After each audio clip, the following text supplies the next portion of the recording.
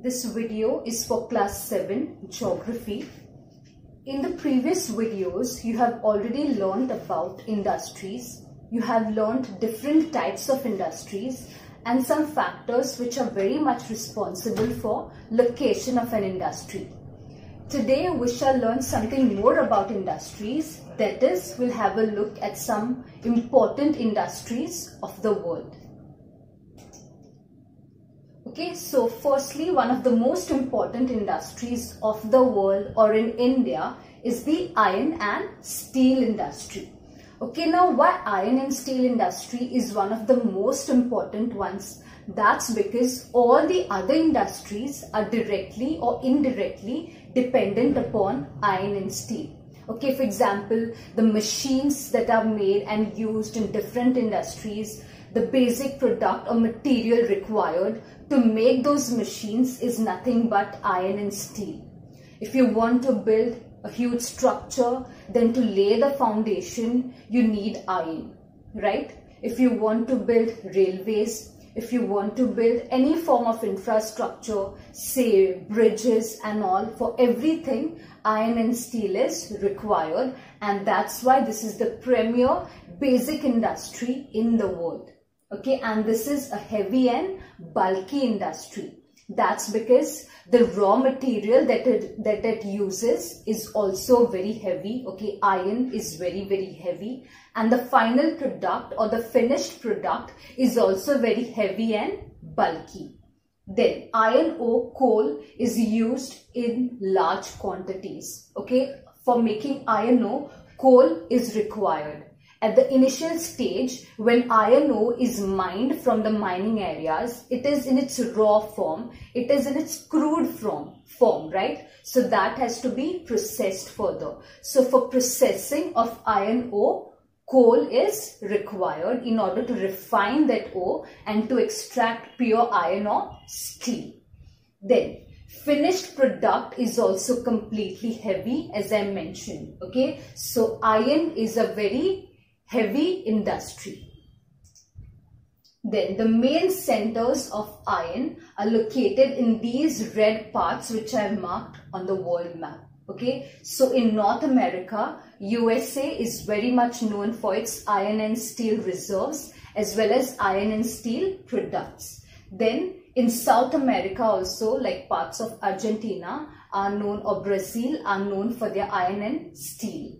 Then in Europe, there are some countries which are again known for their iron and steel production. Egypt is also here. India, you know that in India, even in Goa, there's large amount of iron ore mined. Okay. Then eastern parts of Asia, especially China, okay, and even Japan is known for its iron and steel production. So this is how the major iron ore producing regions are distributed in the world. Moving on, the next important industry is nothing but a fiber industry, that is cotton textile industry. Okay, now cotton is in great demand throughout the world because of the fiber that is natural, okay, and it is very much suitable for our skin. It is very much friendly to the skin. That's why this is in demand throughout the globe. Earlier, cotton textile or cotton cloth, it was made with the help of hand looms. Okay, the picture that you see right now is nothing but a wooden structure which is very simple, which was used to make cotton cloth. Okay, everything was done manually with intricate work. But later, because of the Industrial Revolution, these hand looms were replaced by power looms. Okay, they were replaced by machines. So nothing had to be done manually. The cotton cloth production or textile production was done by huge machines itself. Okay, with a single click of a button, meters and meters of cloths would be produced. Then the Industrial Revolution, it began in Great Britain, okay, that is in UK, and from there it spread to the other parts of Europe. It even spread towards the west in USA. It arrived in Asia, in China, India and Japan, and from there it became famous throughout the world. So these are the main centers in the world where you'll find cotton textile. Okay, in US there are cotton textile. If you see in Europe, there's France, Germany, okay, there's Belgium, Italy, there's Turkey here. Then in Asia you have India, China, Korea, Vietnam, Bangladesh, there's Pakistan, there's Philippines, there's Indonesia, and then Ethiopia in Africa. Okay, now in India, Mumbai is very much famous for its cotton textile. Okay, and that's why it's also known as Cottonopolis of India. Mumbai is known as or nicknamed as Cottonopolis of India because of its large scale cotton production, okay, and cotton textile production. Now, why Mumbai is very famous for cotton? That's because cotton grows very much ideally, luxuriantly in Mumbai. Firstly, Mumbai has a coastal location, okay, and that's why it has a warm, humid climate which is very much suitable for the growth of cotton, and spinning of cotton yarn also becomes very easy because of this climate. Secondly, there's water available in large quantities around Mumbai. And lastly, Mumbai has a huge amount of black soil. Okay, Maharashtra has a huge amount of black soil or lava soil, which is very much suitable for the growth of cotton. Then, besides Mumbai, besides Maharashtra, there are other states where cotton or cotton textile is produced, like Gujarat, West Bengal, Tamil Nadu and Uttar Pradesh. Then another fundamental industry in the world which is growing on a large scale nowadays is the information technology or the IT industry. Okay, so this particular industry is dealing with the science of hardware and software. Hardware refers to the computers, okay, the physical computer, its mouse, its keyboard, and the software refers to the programs that make the computer function. All right, so this hardware and software or computers, along with their programs, they are used for processing information. Computers are used for protecting that particular information. They are used to secure that information, to store, to receive new information, and to retrieve that information whenever we need. Alright, so this data feeding, data exchange, information exchange, storage of that information or data is nothing but IT or information technology.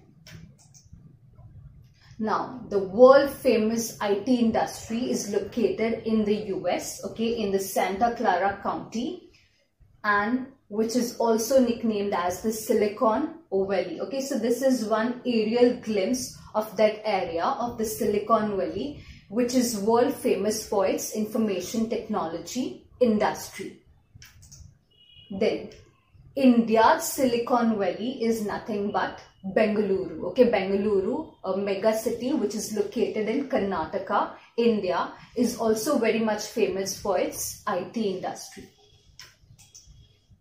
Then, next we have the sugar industry. Again, a very much important industry throughout the world, and sugar has a great demand everywhere. Alright, so sugar is extracted from either sugar cane, okay, here you have the picture, or either from sugar beet. Okay, these are sugar beet. So sugar can be extracted both from sugar cane and sugar beet. They are the main raw materials required. Sugarcane is mostly grown in tropical parts of the world, okay, and sugar beet is mostly found in temperate parts of the world. So in Asia, mostly in the tropical portions, in India also, sugarcane is grown. Then in parts of Europe, in USA, sugar beet is grown in order to extract or process sugar. And these are the major sugar producing areas in the world. Okay, cane is grown in the central part of the both American continents. Okay, then you'll find it in Africa. Okay, you'll find it in large scale in India. You'll find it also in the southeastern part of Asia. Then sugar beet, the blue dots that you see, they are found in Brazil and South American continent. Okay, you'll find them mostly clustered in the parts of Europe. Okay, and few parts of China here, which has temperate type of climate. Then another industry which is very much famous is the shipbuilding industry. Okay, now what is shipbuilding industry? Industry that is involved in manufacturing ships, yachts and even cruise liners. Okay, so all the oceanic vessels which are produced on a large scale in bulk is referred to as the shipbuilding industry. Then, now this is a picture of a shipyard. Okay, a shipyard is a place where ships are made or manufactured. In Goa, we have a shipyard at Marmagoa, okay, which is very much famous and known as the Shipyard of Goa, where ships are actually made or constructed. Then, China is the world's largest shipbuilding industry. Okay, it's known for its shipbuilding industry. And besides China, there's Japan, South Korea, India, Germany, France, Netherlands. These are the countries in Europe. Okay, and in India, at Visakhapatnam, Kolkata, alright, which is in West Bengal, Kochi in Kerala, Mumbai in Maharashtra, all these have coastal location. Why shipyards have a coastal location? That is mainly because ships are huge and colossal in size, right? Transporting them from the interior parts of the country to the coastal areas would be very, very practically difficult. That's why shipbuilding industries are located along the coastal areas where they can be easily shipped, exported. Then, here you have the fishing industry. Okay, fishing industry is nothing but that one which is involved in catching fish, okay, for commercial purpose. And this caught fish is exported throughout the world, okay. Plus, wherever it is fished out, there also it is consumed locally. Now, fishing can be largely divided into two types. We have marine fishing and inland fishing. Marine fishing is when it is carried out in the open ocean or sea, and inland fishing is when fishing is done in lakes or ponds or rivers in the interior parts of the region or land. That is known as inland fishing. And these are the major areas in the world where fishing industry very much operates on a very large scale. Okay, like the northeastern part of Pacific Ocean, northwestern part of Atlantic Ocean, northeastern part of Atlantic Ocean. Then you have the area of the ocean that surrounds Japan. Okay, then you have the northwestern Pacific. Okay, here you can notice a clear trend. All these fishing grounds, they are mostly located in the temperate parts of the world. Okay, that is because in the temperate regions, the water is quite cool. It's not very, very hot and it's not very cold like the Arctic regions. But here in the temperate regions, water is cool, and this cool water contains huge amount of planktons, which is fish food. That's why fish is found in abundance in these areas only and on a very large scale. And these are some common fish caught there which have a great demand, like herring, codfish. You must have heard of this fish many times. There's halibut also, mackerel. Then the next type of industry that you have here is the automobile industry.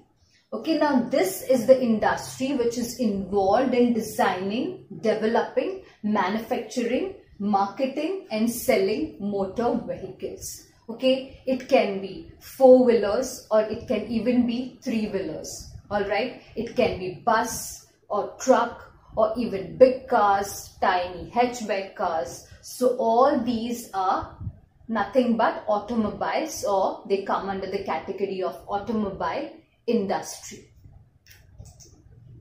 Okay, now automobile industry is very much spread mostly in the developed countries. Okay, like USA, the dark blue areas are the places where automobile industry is largely manufactured or found.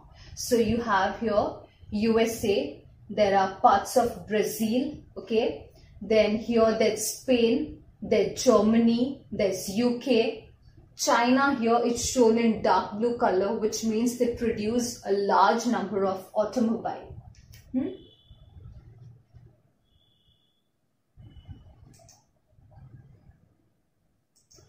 Okay, so with this we come to an end with our industries chapter.